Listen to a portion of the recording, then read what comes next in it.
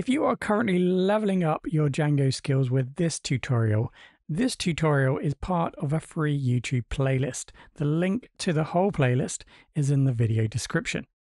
Now, if you love this tutorial and playlist, then you might also like to check out the whole course, Django Database ORM Mastery on Udemy. The link to the course, which should provide the best price, can be found in the video description.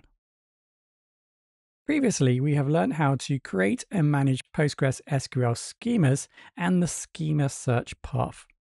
Now we need to implement this new knowledge into our project, creating a Django custom migration, which will assign models to multiple PostgreSQL schemas. If we take a look at our project, the Docker Compose file, we do have currently the setup for our Postgres database. And you can see here we have this volume. We're mapping across the startup script in our Postgres scripts folder over to Docker so that when the database initializes, it will also run this script. What we need to remember is this script runs at startup. That is before the migration of our Django models. So we need to keep that in mind. So we need to build a workflow which will utilize what we have so far and potentially extend on it. So just thinking about a basic workflow for this, we're going to create the container. Okay, so that's step number one. And then obviously the initialization script will then run. So I think at this point, what we need to do is to build our schemas. So I think that's the plan there. So at this point, we need to extend the initialization script to build the two schemas that we're going to need for our design. Once the initialization script has run, of course, then we go ahead and run the migration, the Django migration. And I think at that point, what we're going to need is a custom migration, which will then perform the task of actually assigning. So at this point, we'll go ahead and assign the tables to the schemas.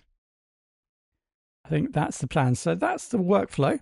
So let's take a look first at building the two schemas in the initialization script.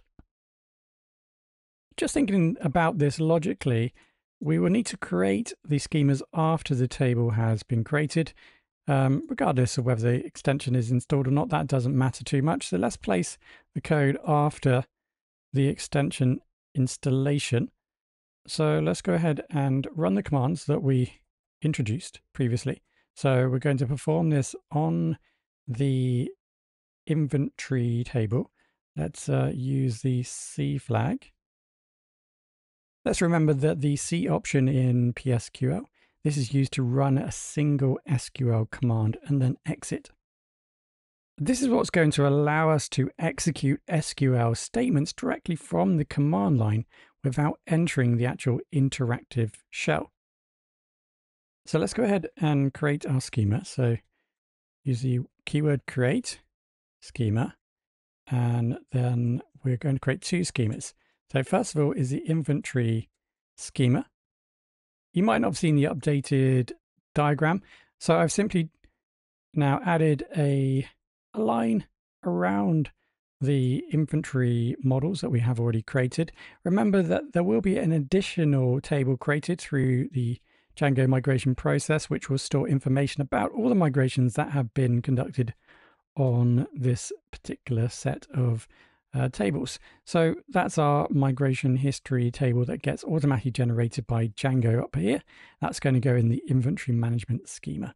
So we've created now the inventory schema. And then for the second schema, we're simply going to copy the previous schema. Let's call this inventory management schema. Now that we've created the two schemas, let's think about the search path. At the moment, we don't necessarily have all the information we need to effectively assign our search path. So what I think we'll do for now is to set the global search path to first of all search for inventory schema and then inventory management schema. just so you can see it in action. And then a bit later on, if we move into user roles, we can think about changing that. So we're going to run a single command as we explored in the previous tutorial. Let's alter the database. So we're going to set this at the database level. Inventory table. So we're going to set the search path to inventory schema and then inventory management schema. Don't forget the doubles at the end. And now we have a basic setup for creating schemas and altering the database search path to include these two new schemas. Looking back at what we need to do, we have now created the schemas. So let's move on to the second task of the Django migration. So we're going to need to create a custom migration where we assign, in our case, the Django migration table to the inventory management schema. Okay, so let's jump back into our project. So we have a range of different migrations at the moment. Let's go ahead and build a blank migration. Let's just check where we are. CD into my project so I can run the manage.py command. So we're going to make migrations. Here we're just going to build an empty migration. So we use the empty flag and then we can give it a name and whatever you want. I'll rename this in a second. So that's the new migration that's been created. You can see that it adds the dependency for us. So we just need to now complete the operation. Remember here, the dependencies attribute specifies the order in which migration should be applied. So we need to ensure that in actual fact, this migration is completed after all the tables have been created in the database. Hence why it is after the previous migration of the product image being created in the database. I've gone ahead and renamed this migration to assign table schemas. Right, let's now build our operation. So all we need to do here is we're going to run our custom SQL. So let me just get my memory back. So migrations.run SQL. Let's go ahead and alter the table. So what do we want to alter? That's the inventory schema dot. So we're making the assumption that the table is currently residing in the inventory schema, the table called Django migrations. So we're making the assumption here that we migrate all of our tables over to the inventory database and the Django migrations table is created in the inventory schema. So here we are actually defining the schema, where to find this table.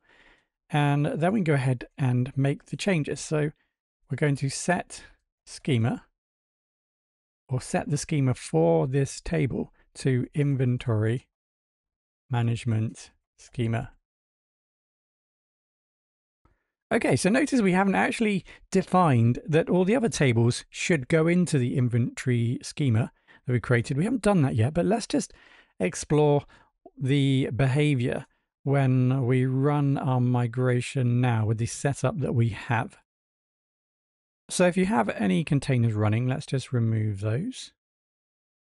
Let's go back to our project. Don't forget that we are running Docker compose from the root. So I'm just going to CD back up to that. And then I can run Docker compose up with the D flag. So that brings back up the containers. First port of call, let's just double check that there are no errors. So I'm just going to inspect the logs for the database. Looks like we don't have any problems here. So we created the database extensions and schema. So you remember that in the script, the new code is just after creating the extension. You can see we've created our schemas. It doesn't look like there are any errors related to creating the schema. So it looks like we're good there. So let's go into the add miner again. If you've forgotten, remember that's in your browser 127.001:8080. That's going to take you to the login page, which I need to probably access again. So password and username is going to be just Postgres. We can select a database. It's irrelevant at this point. So let's log in, have a look at the inventory. So we're going to see that we do have the inventory schema and the inventory management schema in our inventory database.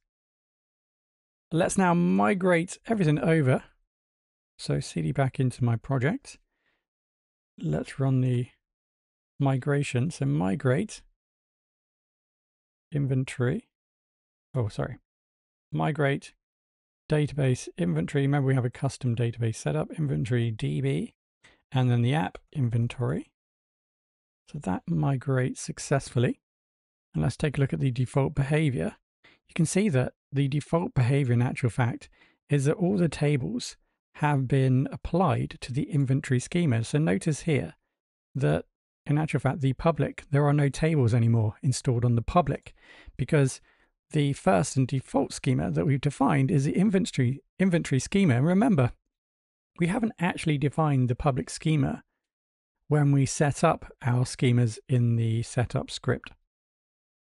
So we've seen an example there of the fact that if we change the search path, PostgreSQL determines which schema to search for based upon what is available in the search path. So at this point, we didn't include public in the search path. Remember, we've changed the search path to only include inventory schema and inventory management schema.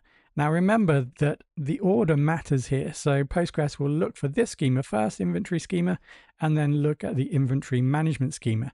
So because we haven't actually defined public, PostgreSQL will not use public by default. It will use the first schema in the search path, which is inventory schema.